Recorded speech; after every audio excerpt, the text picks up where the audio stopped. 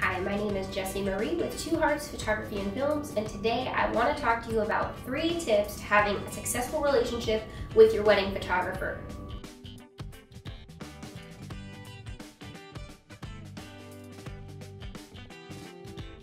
Number 1, don't micromanage.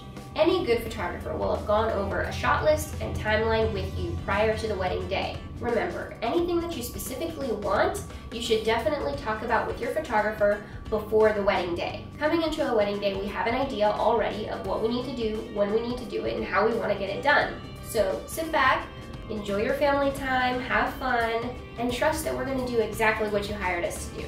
Number 2, communicate your likes and dislikes. Remember, communication is a very pivotal part of any relationship. The same goes for the relationship with your photographer. It's really great to tell your photographer what you like so that they can produce things that you like.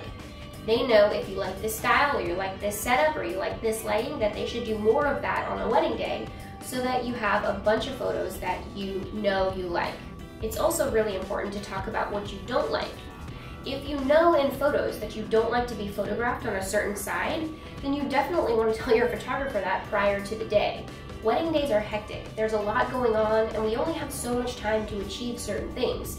So if there's something that you don't like, you should definitely let them know so that we don't waste any of our precious time on the wedding day doing something if you already know that you're not going to like it. Number 3, allow time for creativity. Photography is an art. Remember, this is something that we are incredibly passionate about as photographers. If you want those really striking, breathtaking, creative photos on your wedding day, you have to allow time for creativity. So remember, there's 3 tips to having a successful relationship with your wedding day photographer.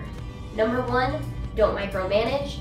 Number 2, communicate your feelings, your likes and your dislikes. And number 3, allow time for creativity. I promise you won't regret it.